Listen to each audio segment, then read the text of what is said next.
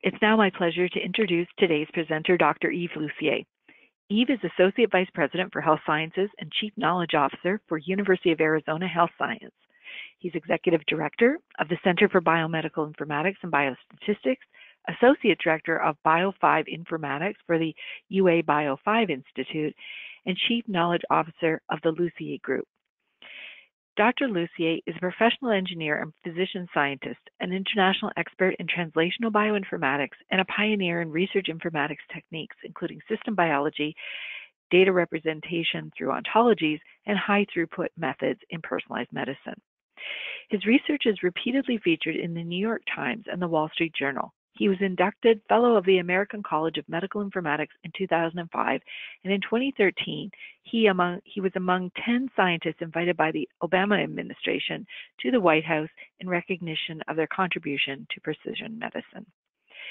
He has kindly offered to share his expertise with us today to better familiarize us with computational biology and data science strategies to promote advances in human health, especially in the context of personalized medicine. We look forward to his insights and advice. Welcome, Yves. Thank you. I thank you for the opportunity to present in this webinar. I've provided a presentation that's an hour long, and you can probably get access to the slides to see the remainder, but we'll only do the first third, the first 20 minutes of the presentation. Let's see. Very good. A few disclosure. I've had many trainees in different institutions, been on boards of for-profit organizations and nonprofits. The only active one right now is Genpact. And in terms of preview of take-home points, I've been asked to present on how to bring precision medicine to the market, and through bioinformatics methods, what would be the steps to take the newest discoveries and bring them to intellectual properties and as well as usable in clinics. The plan will be to briefly discuss of the Precision Medicine Initiative, which is a bipartisan initiative in US. Some recent developments from our research group. I'll only be addressing how to understand dynamic personal transcriptome and the interpretation through genome by environment single subject studies. And I hope this will be interesting for you because it's been part of where we provided new milestones, I think, for the community. And then a route to application. That's the second part of the presentation I won't have time to address, but if you have an interest in pharmacogenomics, we're repositioning drugs using the non-coding genome, and not even the parts that are near the coding genomes, but really the entirety of the non-coding genomes through genic interactions and interactions from non-coding genomes to the genic regions. And this is, I guess, the state of the art right now. Biochemistry is very advanced. Genetics, we can compare against personal genomes and know where mutations or single nucleotide polymorphism reside. However, for the transcriptome, a reference transcriptome, or for the proteome or the metabolome, reference proteomes or metabolomes are probably not best because they differ from tissue to tissue and from people to people. The normal of one person may be to have several pathways in balance homeostatically, but at twice or three times the expression of other pathways, of the same pathways in other individuals. And therefore, the paradigm of using a reference genome, which worked well for the genome, doesn't really work. It breaks down if we look at the dynamics of the gene products.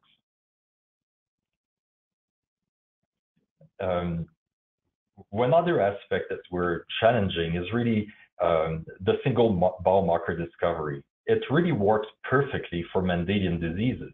In that case, a Mendelian trait can be recognized by that single mutation, and just like a crystal, it informs us of the molecular structure up to the clinical phenotype, just like a crystal we can see at the macroscopic level and understand the microscopic level. However, over 30,000 NIH grants have been funded in the last 25 years, more than $2.5 billion, and it's been relatively unproductive. For example, in the last 5 years, there's only 12 new biomarkers that were approved, and it has a limited success. And by first principle, we could look at it, at the genetic level, biomarkers would be limited to maybe 25,000 genes and protein coding genes. Well, we know at least 60,000 diseases. So just by first principle, we know there's a disconnect of a one-to-one relationship. One could argue at the proteome, we have 400,000 proteins, but it really is different from the current way in which we practice medicine, which is really a systems approach to medicine, organ systems, and the way systems biology has informed us on the complexity of the interactions. There's also other genetic evidence. If it were just a single gene biomarker that could explain diseases or response to therapy, the complexity of the human being at 25,000 protein coding genes as compared to the worm, the C. elegans, at 23,000 protein coding genes doesn't make much sense. There's obviously a disconnect again to look at the one-to-one. But if we think of genetic interactions, the increase of 2,000 or 3,000 genes has an enormous impact in terms of number of potential combinations. We're speaking of trillion more combinations than you would get in a C. elegans. So there is another example that we probably should move beyond single gene biomarkers and consider systems level biomarkers. Gene sets and pathways will be used interchangeably during this presentation, but really we're speaking of gene sets. It could be the targets of a transcriptional factors, the target of a microRNA, all the genes involved in cell cycle, for example, a biological function. There's additional studies that also inform us that gene by environment is very important. In mice models, and that was very interesting because it was probably obvious to most, but now we have the genetic evidence. Different diets with exactly the same caloric intake, let's say the Japanese diet, the paleo diet, the American diet, the Mediterranean diet, with exactly the same caloric intake in a certain strain, could get that strain obese with one diet, and actually to slim down with the other diet at the same level of calories. And then you switch its strain, and it's a different diet that does that effect. In other words, the genetic is very important. And these mice were grown with the same microbiome. So it's really, at this aspect, really a genetic information of how complex it is, and that it's not a single diet that will suit all human beings, since each strain, being really clonal or the equivalent of twins, correspond to the equivalent of a human being. So it just informs us that we all have to learn our own diet. But how do we interpret a personal genome if we have only one observation in each condition? And that becomes a problem at the transcriptome, the proteome. In the clinics, we often don't have the cost is too high to repeat the measurement multiple times, and also the efficiency of care wouldn't be adequate. We'll pass on this. So coming back to the initiative of the American government, the Precision Medicine Initiative, the intent is to accrue 1 million people and to have their genome and phenome and some additional few analytes and try to understand how this complexity works. The participants, different from previous studies, are actually not considered subject of the study, but participant. We have some responsibility to provide back to them with our research.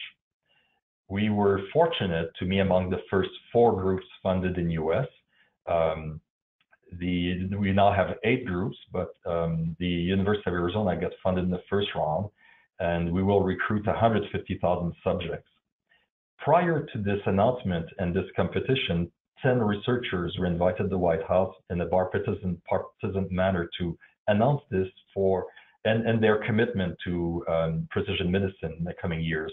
What our group has committed, with substantial support of the University of Arizona, was to conduct case-based reasoning, perhaps more specific to the presentation of today, doing patient-centric analyses and interpreting the dynamic disease-associated gene expression from N-of-1 studies, and also developing pharmacogenomic, which is the second part of the presentation that I won't have time to address today. So what we've applied is really scalar theory as hypothesized by Dr. Blois in the 1970s at Stanford. And here is an example with hemophilia where at the molecular cause at the lower level, as you can see here, I'm not sure if you can see my cursor, but the molecular cause can be inherited or acquired. And then there's some clinical phenotype of prolonged bleeding time and an intermediate phenotype that could be imputed. And I'll show you how we can impute that. So clinically, it's one of the oldest genetic disease that's understood. You can have a mutation, a missense mutation on the intrinsic or the extrinsic pathway. And as soon as one of these protein is inefficient, you have a prolonged bleeding time downstream. If there's, and these are acquired in a recessive way, so you need the two alleles to have the recessive trait. But if it's acquired on both pathways, it's actually embryologically lethal, so we don't know individuals that have the hemophilia from both pathways.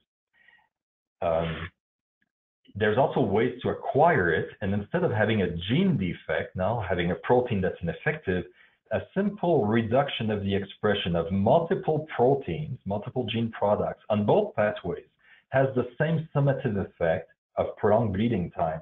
Obviously, the cause here, for example, an alcoholic with multiple pancreatitis and hepatitis will not necessarily have the same flamboyant phenotype as a hemophilia, or they'll have different phenotypes, but they'll have that in common. They'll have this prolonged bleeding time, and that can be imputed either through a genetic test in a Mendelian disease or to the summative effect of multiple gene products in an acquired disease. And we're in the hope that these type of systems biology approach, by taking networks at the molecular level, at the functional level, and at the disease level, and bring this together, can help us in high throughput make many predictions. And among these, you could, for example, take the online Mendelian inheritance in man that has Mendelian diseases, connect it to the systematized nomenclature of medicine through the disease name, connect it to the gene through, for example, the KEGG pathways or the gene ontology, and compute in high throughput an overrepresentation of membership in a class of disease and in a class of gene. In this case here, I'm showing the coagulation cascade. That's all the genes that are member of the coagulation cascade are also members of the hematological system. So in high throughput, we know these two are systematically related. It's obvious at the naked eye, but you can actually compute thousands of systems properties of medicine, many of which recapitulate book chapters of subspecialties of medicine. And in addition, you get hundreds of new hypotheses that had eluded both biologists and clinicians that can be tested. Now, in a single transcriptome analysis, there are different approaches that exist. There's approaches in having multiple measurements over time. That's used at Stanford by Schneider's group, and they can use time series, and that's N-of-1 strategies that have been published recently. There's also using a single transcriptome as a reference, which I've indicated that a reference standard and a single transcriptome, these are not really providing the right results. And our group has pioneered many mathematical approaches to compare two transcriptomes together, and I'll show you a few.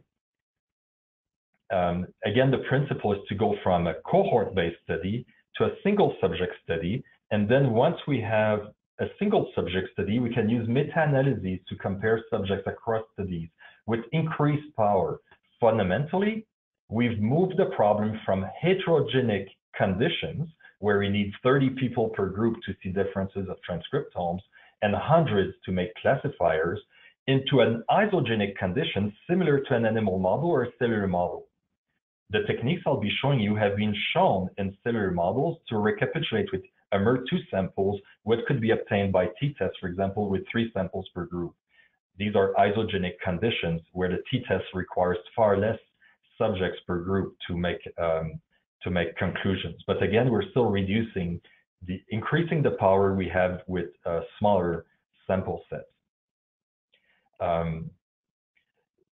One technique could be to, instead of looking at the entire transcriptome at a time, just pathway by pathway, look in 2 samples whether the same gene products, whether it's proteome or transcriptome, if you put them in a 2-dimensional graph where each dot is the gene expression position across the 2 samples, whether there's a change from the 45-degree curve. The Mahalanobis distance developed in the 1900s provide that insight. And that she shows you a deviation from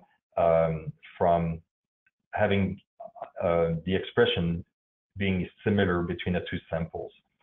Another approach could be mixture models, statistical models, where we try to discover distribution of upregulated, downregulated, and unaltered genes in the entire genome, and then do an overrepresentation of these genes in different pathways to recognize which pathway is significant. And one approach that we've looked into is whether pathway level signal could arise faster than single biomarker signal. And if you consider 3 patients here, subject 1, 2, and 3, and you do a single subject study in each one of them with the statistics I've shown you, you can identify distinct genes that are up or down regulated in red and blue respectively. And you can see that it's not the same gene products that are up and down regulated across patients. But you can make some assumptions. For example, 20% of the genes are responsive here, and half of them are upregulated. We can thus simulate these conditions over and over again and recognize when it's actually the signals at the pathway, how many times could we find a single biomarker and in which conditions, and then flip the paradigm over and think, well, what if it were a pathway level, how many more conditions, how many more marker could we find as a biomarker? So a t-test usually looks across patients, as shown to the right, multiple measurement of one gene. What we're proposing is within patients to show, aggregate the signal within patients across multiple genes, and then compare the signal through meta-analyses across patients. This becomes now isogenic studies in each patient. These are the results. If you have 100% of genes upregulated in the pathway, or even 25%, and that 25% at minimum are responsive, you can actually find a signal at the biomarker level, which is in red, conventional t-test, and in black, using a pathway level biomarker, and in this condition as well. However, the t-test will not be able to recognize easily, a biomarker in a single, if the pathway, if the genes could be up or down regulated, so 50% of the time they're up, 50% down, because the signal will be consistent between patients. On the other hand, at lower level of response, 5 or 10%, and lower, and in all conditions, the pathway level in black biomarker can be discovered, but as you can see in red, the discovery of a single biomarker doesn't work. These are precision recall curves, precision being the y-axis and recall the x-axis, and the perfect precision recall is shown to the lower right as being a horizontal bar to the top that falls at the end to the right. This is an application of the N of 1 in different patients. Each circular graph represents a patient, and we're showing among 40 patients that had lung cancer, which ones survive more than 5 years and those less than 5 years, less than a year. And you can see the patterns that are discovered. Each radial aspect is one pathway. The unchanged expression is at the medial level between the gray and the white area. 10,000 times overexpression is at the total circle is englobed, and abrogation of the signal, you can see the gray zone. So you can see that the 4 patients at the bottom all have overexpression of DNA and chromatin assembly, as shown to the left in the wheel. These are different GO terms, which are gene sets of these pathways. And chromosomal location as well is upregulated 10,000 times. And there's abrogation of hormonal secretion and homeostasis in these patients. They're consistently like that. And if you look at those that survive 5 years, they're almost homeostatic in terms of these pathways. And again, we can interpret the pathway in each patient, because here we've compared the cancer with unaffected tissue in each of these patients. Each of these have a p-value and an effect size, which is the inference of the pathway, just like you would have in a cohort study. This is another experiment where we've looked into predicting patients that would be hospitalized for asthma among pediatric patients that were all severe. They were in a clinical trial. They were all treated with the maximum treatment. And we knew that about 50% of them would be hospitalized for severe asthma during the coming year, but we didn't know which ones. The clinicians couldn't predict either. The bronchial provocation test, which is the organ level provocation test, was similar between the patients. We had a cohort in which we could train. Unfortunately, we didn't have enough patients to train the classifier among the pediatric patients. We took patients at Duke that suffered from no diseases but were exposed to rhinovirus. The rhinovirus is known as causal for many of these hospitalization in pediatric patients. It was first known as associated, but now it's considered causal. And therefore, we thought that was the right responsive assay to try for our pediatric patients. The healthy subjects were subjected in vivo. They inhaled the virus, and half of them had symptoms. The rhinovirus is a common cold, so they had a headache and runny nose, and half did not, yet they were shedding the virus. And thus, we could learn a classifier on 20 subjects using the results from each of these N of 1 studies. Usually at the transcriptome level, it takes 100 to 300 subjects to learn a classifier. There are many reasons for which this worked when we compare to the patient to themselves, but really fundamentally is because we turn the problem into isogenic conditions, just like a cellular or an animal model for each patient. We get much more power per patient. We get far less features to consider across patients, and all of that together simplifies the problem and gives us 2 orders of magnitude improvement for classifier. For the subjects, so the classifier was learned from the Duke patients on the top. For the subjects that were pediatric patients, of course, we did not expose them to the virus. We did an ex vivo assay. We exposed for 24 hours the blood to the virus, and we had a control blood against which we compared the transcriptomes. These are the results. You can see contingency table. This is a clinical phenotype on the top, and to the left you have what we call a virogram assay and a classifier prediction. And you can see a pretty good predictions of the patient. Here we color-coded the different pathways that were involved, and you can see acquired immunity as being very active in the exacerbated patients clinically and those that were predicted, as well as the chromatin organization, while the morphogenesis and the response to stimulus were those that were more predictive of the non-exacerbated. Showing that we didn't cheat, in all cases, the asthmatic patients all have a very high expression of the innate immune response, which arguably was capable of distinguishing healthy subjects that had the symptoms or not of cold, but that component of the classifier was not useful in our case. But again, we didn't cheat. We used a fully specified classifier. We didn't touch it. It predicted adequately our patients with, for the first time in literature, a genome by environment classifier rather than a transcriptome classifier.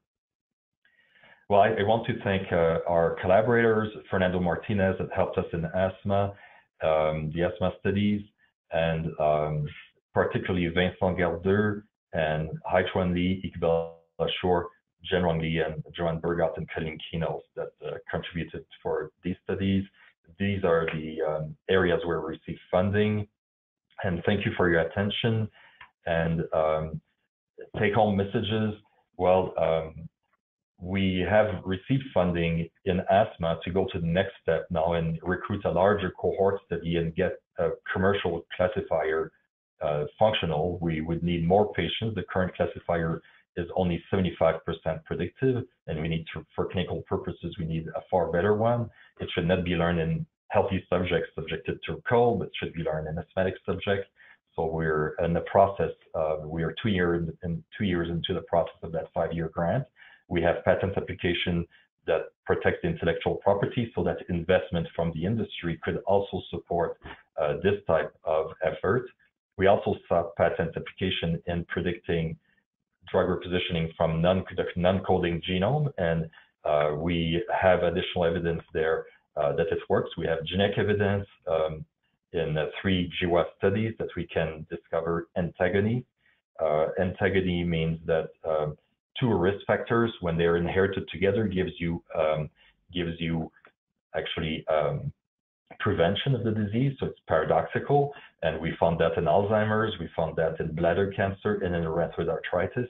These results are published, and we are now looking into antagony between diseases, and we're trying to find also synergy between diseases, for which we have evidence with clinical studies that we can discover in high throughput a number of comorbidities that are well known, and many more, hundreds more, that eluded clinicians in the past.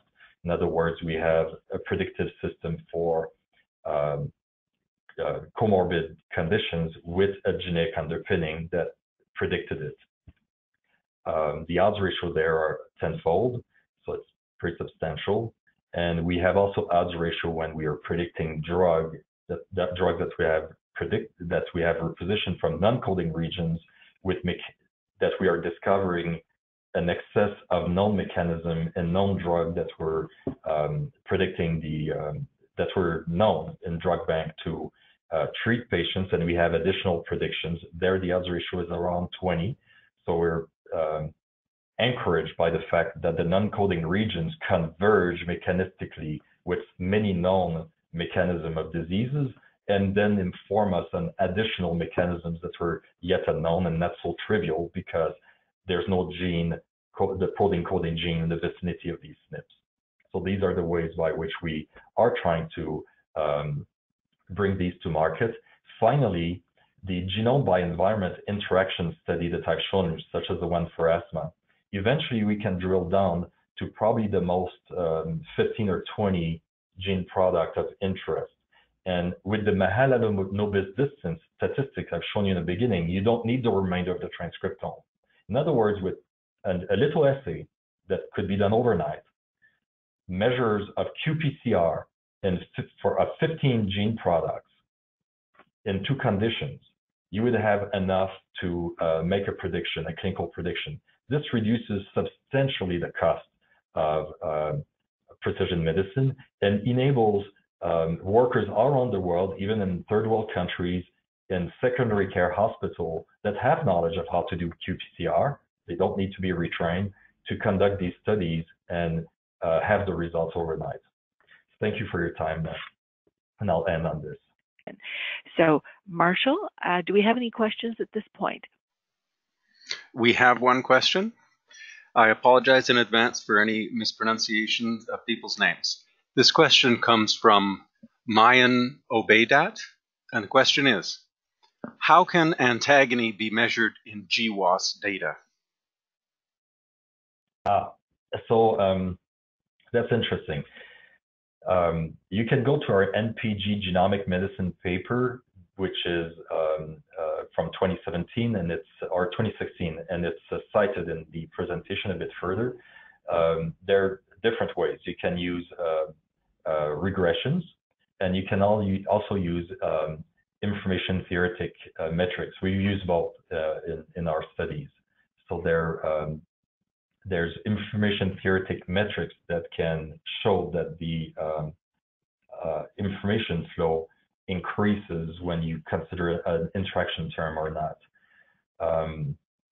So in GWAS studies, conceptually, it's pretty simple. You look at your individuals that have inserted the two SNPs, the two single nucleotide polymorphism that were predicted to interact, and you compare them to 3 other conditions, those that have one or the other SNP, one alone or the other one alone, and none of these two.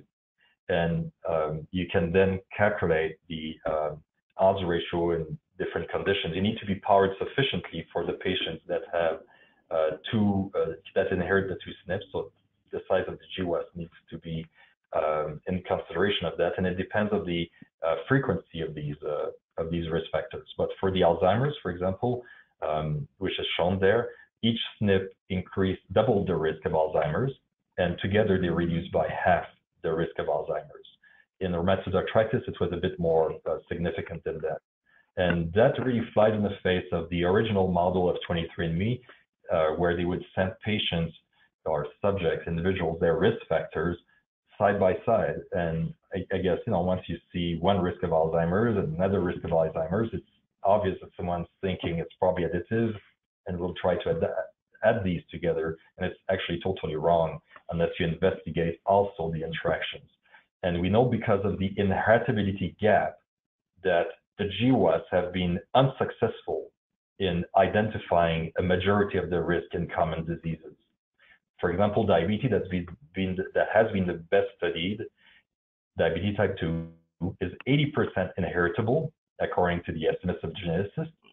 Perhaps they're exaggerated, there are other reasons for that. But through the GWASs, the highest SNP has less than 2% increase of odds ratio of having the disease. There's about 25 that are known, and they add together for less than 16% of the risk. So even if you were to inherit all these, you'd be really unlucky. It doesn't explain the inheritance. The inheritance probably lies in interaction. People have thought for diabetes, perhaps it's also in rare variants. Well, that has been tested, and for diabetes, that's not the case. It may well be the case in other diseases, though. So it may be that there are many other causes responsible for the inheritability. But looking to the interaction and the synergy of risk is obviously essential. Great, thank you. Marshall, any additional questions or comments? I have a second question. This one comes from Lubna Akabir, and the question is, do data from N of 1 transcriptome provide insights which are applicable for the general population, or are they only meant to be used in personalized medicine? Oh, definitively they provide insight for the general population. This is a good question. We've shown in some studies, for example, that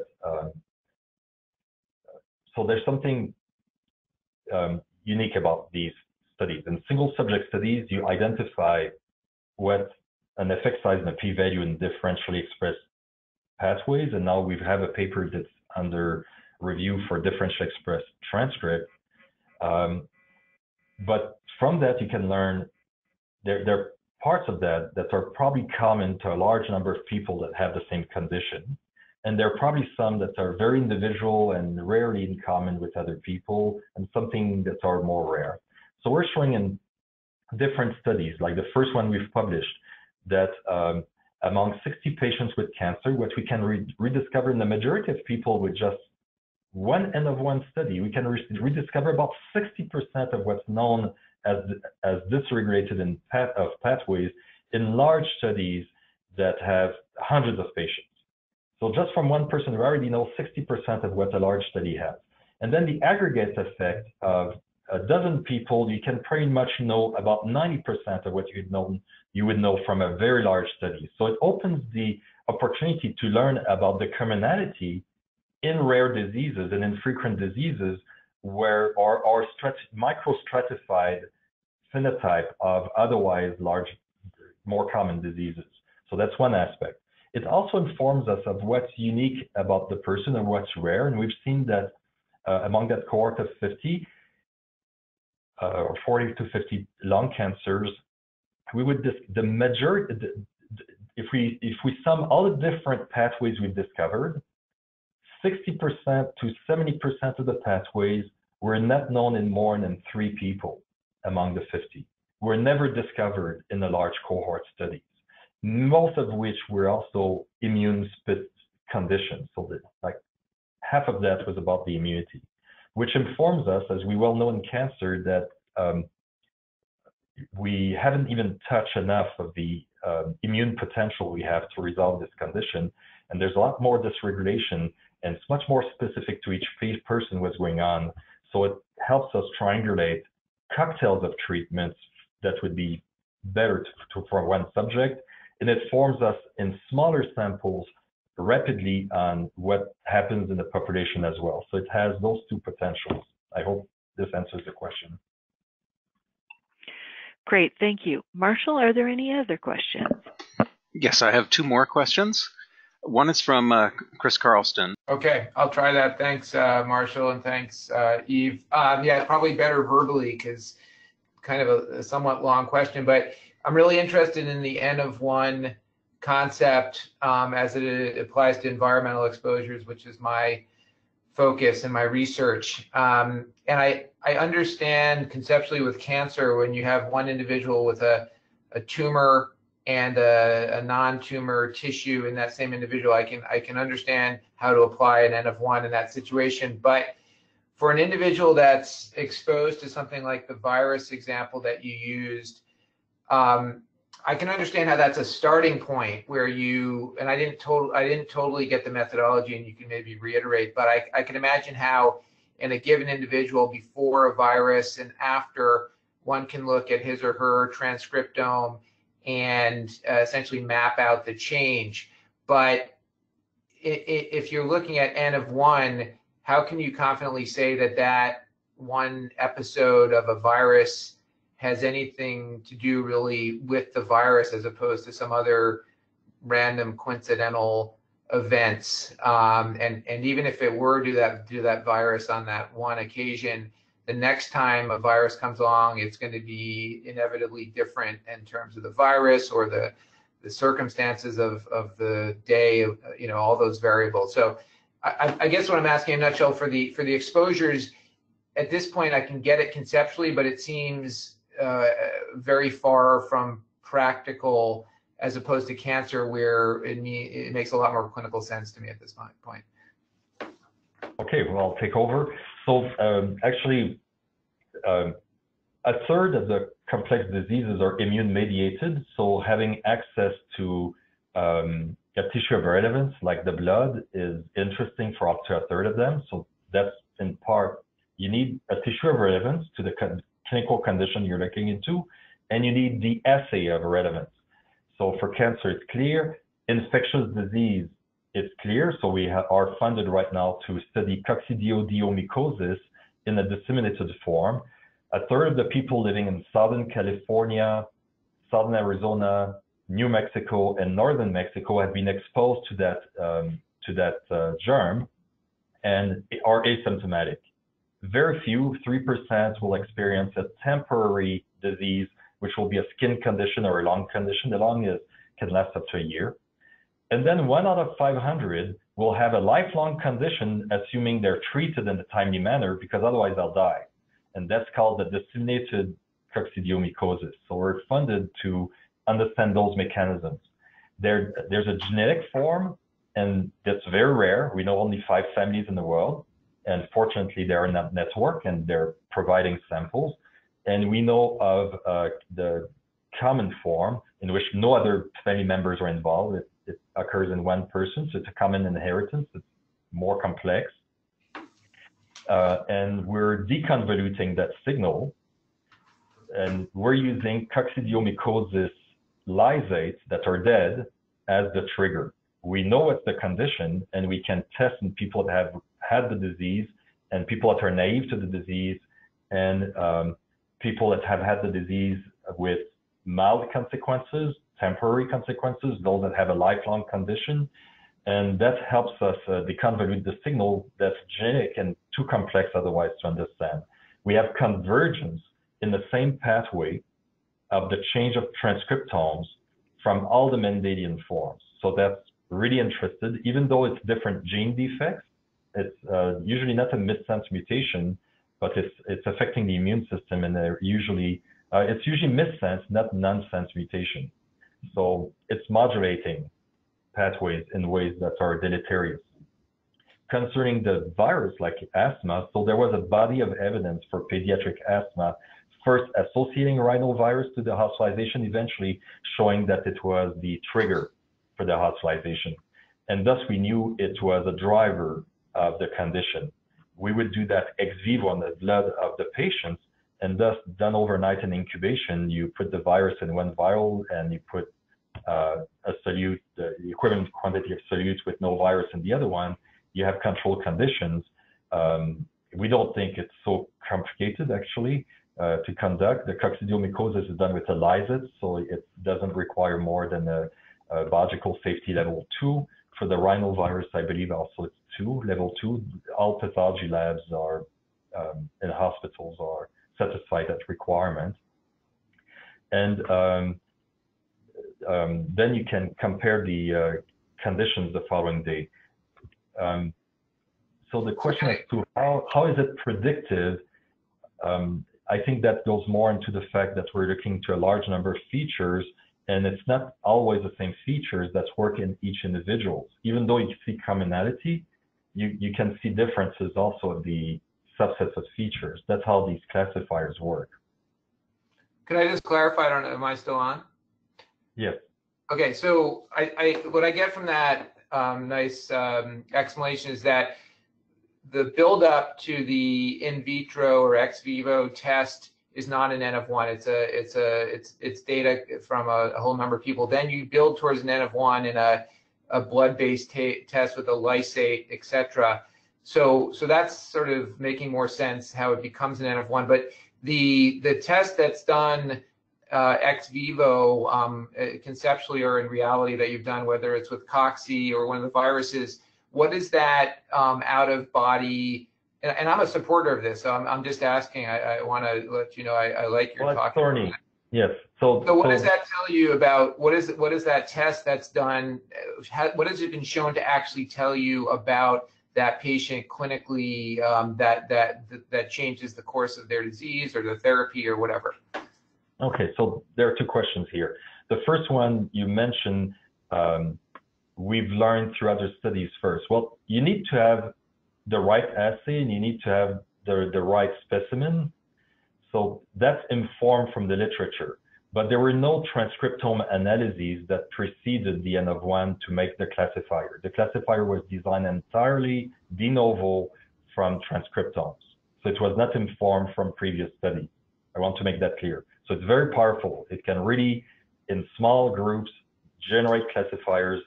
And well, we have simulations and we have one case. So I guess you can still say it's anecdotal, but we're pretty advanced into that as compared to conventional classifiers that take 300 patients. So that I wanted to make that point clear, that we don't need to have, as long as we have the right assay and we have the right tissue, the learning of the features is all self-inclusive within the N of 1 strategy, followed by machine learning methods that are exactly the same as you would do for large transcriptomes. The second part, which is really how does it inform us specifically about one person, that's thorny. You very well know that we're using PBMC, the peripheral blood mononucleocytes, and the survival of the white blood cells are not the same according to the cell type. even over 12 hours, there's a difference. There are differences that we see where when the RNA is extracted on different days. So you really have to have the two specimens that are paired done by the same person the same day for extracting the RNA. We see differences if the fresh frozen samples are sent to us versus they're fresh. And we have the assays in which we've compared all these. Nonetheless, we can find a signal regardless. Now, are they as informative as a prostatic specific antigen? No, we're not at that level yet. We're triangulating at the transcript level, at the specific gene, is fundamentally what we're not looking at. We're looking at different transcripts for which a summative effect in distinct people would affect the same pathway. So the interpretation is not as simple as it was in the past in, I would say, highly reductionist strategies that we've used for Mendelian diseases. And it's work in progress, but we're funded in number 3 studies right now to apply these techniques and triangulate and get to a nearer result that it's generally, we believe we'll be able to have executable knowledge. But if you want to triangulate it at the single person, at the single molecule that's responsible, I think that's kind of the wrong paradigm. It will be the single pathway or a few pathways that interact that are responsible, but it won't reduce down to the level of satisfaction you have with a Mendelian disease. That's great. Thank you so much for your thoughtful explanation. Thank you. You're welcome. Marshall? Yes, we have 2 more questions. Both come from Mayan Obeidat, who asked the earlier question about antagony being measured in GWAS data. This is how it reads. Thanks. So is antagony a form of epistasis? Can you detect it with summary data or individual level data? It has to be individual level data. You cannot do it by the summary. So you'd have to download the dbGaP data if you do it retrospectively. In the paper we did, and again, I didn't present any of these results. I just gave you the conclusion at the end. In the paper we did, we asked colleagues that are geneticists, statistical geneticists, one from Vanderbilt and one from University of Pennsylvania, to use unpublished data and unpublished studies to validate our results. And we gave them each 3 combinations of SNPs per disease. So Jason Moore from U of Penn had 2 diseases. So he had 3 pairs of SNPs per disease, and Josh Denny had 3 pairs of disease for rheumatoid arthritis. So, and among these, they found that 2/3 of these had either synergy or antagony. So one didn't pan out and the other 2 did pan out. So we didn't go in fishing expedition. We were very precise and we had very high yield among our predictions. So all 3 genetic studies are published in the same paper.